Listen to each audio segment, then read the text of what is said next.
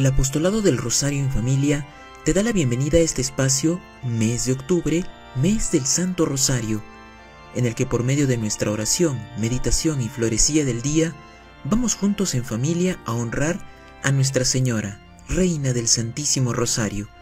A todos los que en este día cumplen años, celebran su santo o su aniversario de bodas, ordenación episcopal, sacerdotal, diaconal o profesión religiosa, les deseamos que pasen un feliz día en el Señor y su Madre.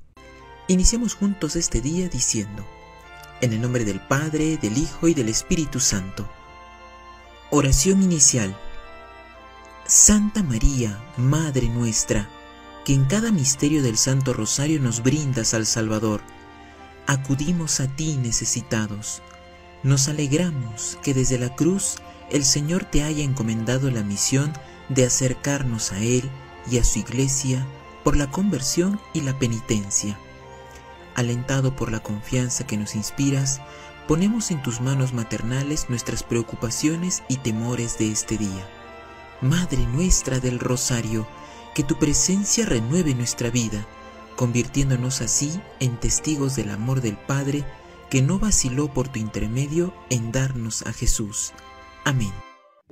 Bendita seas mil veces, oh dulcísima María, y bendito el nombre sea de tu Hijo el Salvador. Día 31. El rosario nos transporta místicamente junto a María, dedicada a seguir el crecimiento humano de Cristo en la casa de Nazaret. Eso le permite educarnos y modelarnos con la misma diligencia, hasta que Cristo sea formado plenamente en nosotros. Esta acción de María, basada totalmente en la de Cristo y subordinada radicalmente a ella, favorece y de ninguna manera impide la unión inmediata de los creyentes con Cristo. Es el principio iluminador expresado por el Concilio Vaticano II, que tan intensamente Juan Pablo II ha experimentado en su vida, haciendo de él la base de su lema episcopal, Totus Tus. Un lema, como es sabido, inspirado en la doctrina de San Luis María Griñón de Montfort, que explicó así el papel de María en el proceso de configuración de cada uno de nosotros con Cristo. Como quiera que toda nuestra perfección consiste en el ser conformes, unidos y consagrados a Jesucristo, la más perfecta de las devociones es sin duda alguna la que nos conforma, nos une y nos consagra lo más perfectamente posible a Jesucristo.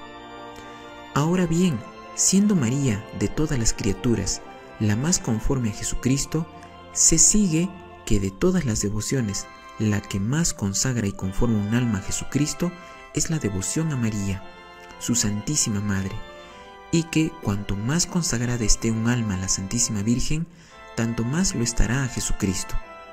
De verdad, en el rosario, el camino de Cristo y el de María se encuentran profundamente unidos. María no vive más que en Cristo y en función de Cristo. Ejemplo del día.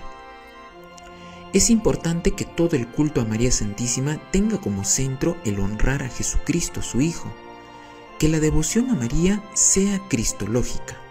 En María todo es referido a Cristo y todo depende de Él, porque iba a ser madre del Redentor, fue por lo que Dios la hizo totalmente santa y la adornó con todos los dones del Espíritu Santo, en un grado tal que no han sido concedidos a ninguna otra criatura humana. Bendita seas mil veces, Virgen María, ya que por ti se asomó al mundo para sonreírnos la hermosura de Dios. La casita de Nazaret fue el primer templo donde María Santísima recibió veneración. Allí la honraron su Hijo Jesucristo y su santo esposo San José. ¿Quién mejor podrá llevarnos a Cristo que la que nos trajo a Cristo a la tierra, la Virgen María? Imitémosla a ella, que en las horas de los triunfos y de los hosanas estaba escondida, pero en las horas de dolor y de humillación se hizo presente para consolar y animar.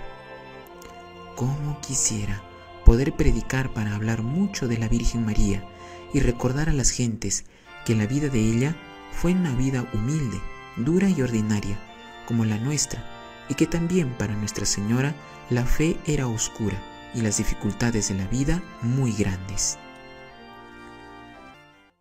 Oh Señora del Rosario, te ofrecemos el corazón.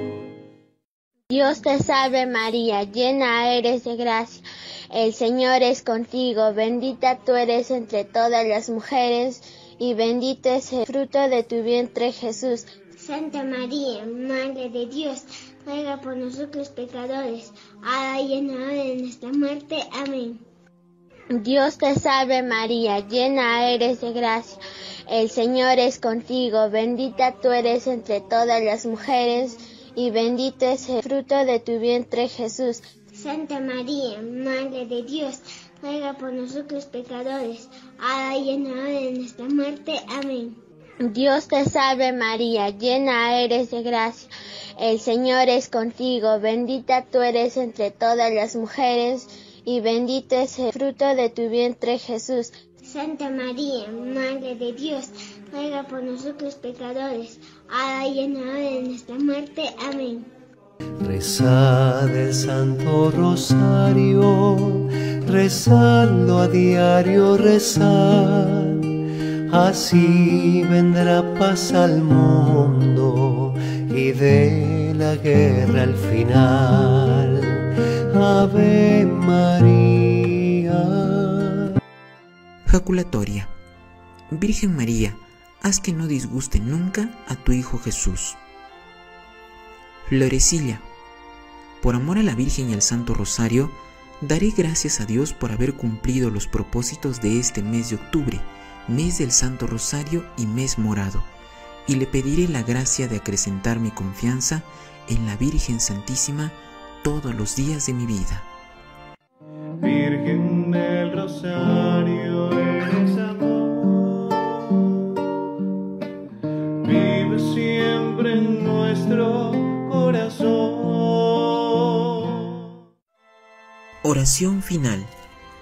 Oh Madre y Clementísima Virgen del Rosario, vos que plantasteis en la Iglesia, por medio de vuestro privilegiado Hijo Domingo de Guzmán, el místico árbol del Santo Rosario, haced que abracemos todos tu santa devoción y gocemos su verdadero espíritu, de serte que aquellas místicas rosas sean en nuestros labios y corazón, por los pecadores medicina y por los justos aumento de gracia. Amén. Reina del Santísimo Rosario, ruega por nosotros. Mes morado en familia. Señor de los milagros, ten piedad de nosotros y de nuestras familias. Bendito San José, aumenta nuestra fe.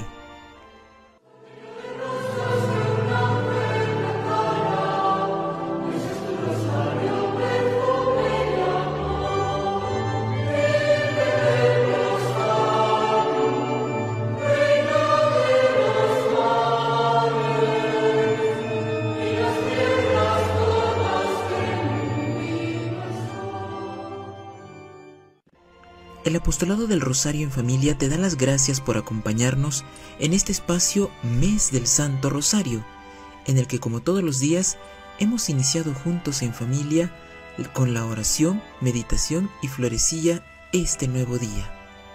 Te invitamos a compartir este espacio con tu familia, amigos y conocidos, a fin de hacer realidad el anhelo de nuestro fundador, el venerable Padre Patrick Peyton: familia que reza unida, permanece unida. Un mundo en oración es un mundo en paz. Puedes dejarnos tus intenciones para encomendarlas en el rezo del Santo Rosario que tenemos todos los días a partir de las 5 de la tarde. Que tengas un hermoso y bendecido día en el Señor y en nuestra Madre Santísima, Reina del Santísimo Rosario.